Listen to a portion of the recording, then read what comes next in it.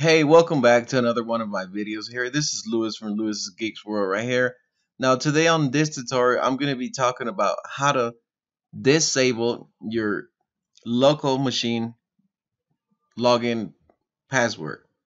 This particular tutorial is not going to show you how to restore your forgotten password for your account from Outlook or Hotmail or anything like that.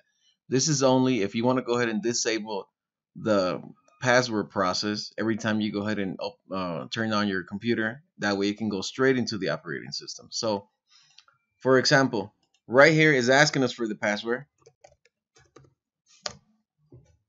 Okay, we logged in. If you want to go ahead and disable that, it's actually really simple, I promise. Now, if you have a older version of Windows 10, 1906 or 1903 or previous versions, go ahead and type in user. This is going to go ahead and pull up your user account's settings options right there. Click on that. You go to sign in options. Around here, you should be able to see something that says sign in options. And if you see a message that says if you've been away, when should Windows require you to sign in? Click where it says never. If you have the latest version of Windows 10, which is Windows 10 1909, you can go ahead and skip that part right here and go straight to this. Go ahead and type in netplwiz, and there you have it. Normally that's going to be checked right there where it says user must enter a username and password to use this computer. Go ahead and uncheck that part right there. You go ahead and click OK. Type in your password twice, and then you click OK as well.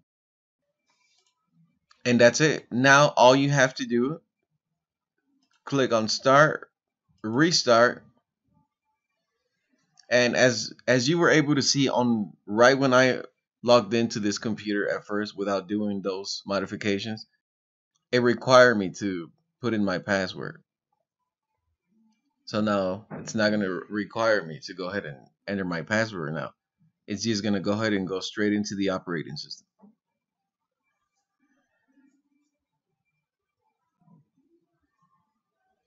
And see, it's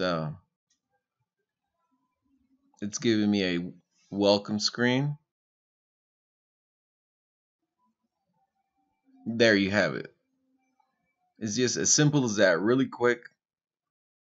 And this will only take you maybe about a couple minutes or so. So there you have it. Once again, I hope this was actually helpful for you, and I hope this was informative as well. If you have any questions or anything, shoot me a message. I'll go ahead and respond back to you, okay? Thank you very much for watching, and I will see you on the next video. Thank you.